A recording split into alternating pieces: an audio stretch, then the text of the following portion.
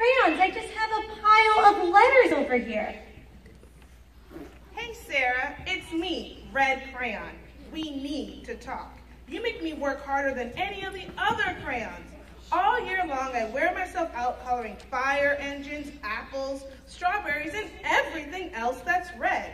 I even work on holidays. I have to color all the decorations for Hanukkah and Sukkot and the entire Nile River for your Haggadah for Pesach. I need a rest. Your overworked friend, Red Crayon. Not over. Dear Sarah, all right, listen. I love that I'm your favorite crayon for grapes, dragons, and wizard hats, but it makes me crazy that so much of my gorgeous color goes outside the lines. If you don't start coloring inside the lines soon, I'm going to completely lose it. Your very neat friend, Purple Crayon. Still not over. Boys and girls, we're going to do a lot of clapping at the end, all the way at the end. Told you. Dear Sarah, I'm tired of being called light brown or dark tan because I am neither. I am beige and I am proud. I'm also tired of being second place to Mr. Brown Crayon. It's not fair that Brown gets all the teddies and all the ponies and all the puppies while I only get things like turkey dinners if I'm lucky and wheat. Let's be honest. When was the last time you saw a kid excited about drawing wheat? Your beige friend, Beige Crayon.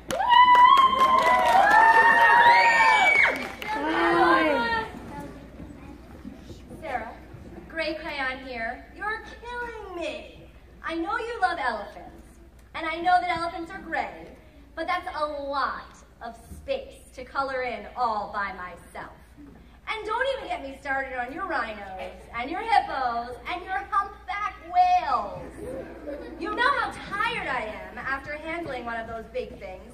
Such big animals. Baby penguins are gray, you know. So are very tiny rocks. Pebbles? How about one of those once in a while to give me a break? Your very tired friend, Gray Crayon. Still not over. פרלה, את צובעת אותי, אבל למה? אני רוב הזמן, אני הצבע של נייר, לבן. אם אין לי רקע שחור מסביב, לא היו יודעים שאני בכלל נמצא. אני אפילו לא צבע בקשת. משתמשים בי לצבוע שלג, או משאירים אותי ריק בין מקומות. אני מרגיש ריק. שרלה, אנחנו צריכים לדבר. היחיד הירוק שלך, הצבע הלבן, your empty friend. Hi, Sarah. I hate being used to draw the outlines of things. Things that are colored in by other colors, all of which think they're brighter than me. It's not fair when you use me to draw a nice beach ball and then fill in the colors of the ball with all the other crayons. How about a black beach ball sometime? Is that too much to ask? Your friend, Black Crayon. Dear Sarah, as Green Crayon, I'm writing to you for two reasons. One is to say that I love my workloads of crocodiles, trees, dinosaurs, and frogs. I have no problem and wish to congratulate you on a very successful coloring things green career so far. The second reason I write is for my friends, Yellow Crayon and Orange Crayon, who are no longer speaking to each other. Both crayons feel that they should be the color of the sun. And please settle this soon because they're driving the rest of us crazy. Your happy friend, Green Crayon. Dear Sarah, Yellow Crayon here. I need to tell Orange Crayon that I am the color of the sun. I would tell her, but we are no longer speaking. And I can prove that I am the color of the sun too. Last Tuesday, you used me to color in the sun on your Happy Farm coloring book.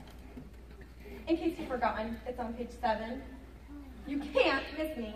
I'm showing them brilliantly on a field of yellow corn.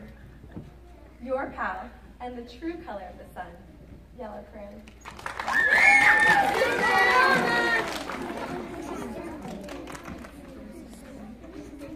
Dear Sarah, I see yellow crayon has already talked to you, the big whiner. Anyway, could you please tell Mrs. Tattletale that she is not the color of the sun? I would, but we are no longer speaking. We both know that I am clearly the color of the sun because on Thursday you used me to color the sun on both the Monkey Island and the Zookeeper pages in your date at the zoo coloring book. Aren't you glad I'm here? Your pal and the real color of the sun, orange. Dear Sarah, it has been so great being your favorite color this past year and the year before that. I have really enjoyed all those oceans and lakes, rivers and raindrops, rain clouds and clear skies. But the bad news is I am so short and stubby. I can't even see over the railing in the crayon box anymore. I need a break. Your very stubby friend, Blue Crayon. Listen here, kid. You have not used me once this past year. It's because you think I'm an ugly color, isn't it? Speaking of which, please tell your little sister I say thank you for using me to color in her Little Princess coloring book. I think she did a fabulous job of staying inside the lines. Now, back to us. Could you please use me sometime to color the occasional pink dinosaur or monster or cowboy? Goodness knows they could use a splash of color. Your unused friend, Pink Crayon. It's still not over. It's me, Peach Crayon. Why did you peel off my paper wrapping? Now I'm cold and too embarrassed to leave the crayon box. It is snowing out there and I have no coat. How would you like to go to school without a coat or even a jacket? I need some clothes. Help! Your frozen friend, Peach Crayon. I see that each color has a purpose. No crayon or color is more important than the other. But if they're all used together, it'll look amazing.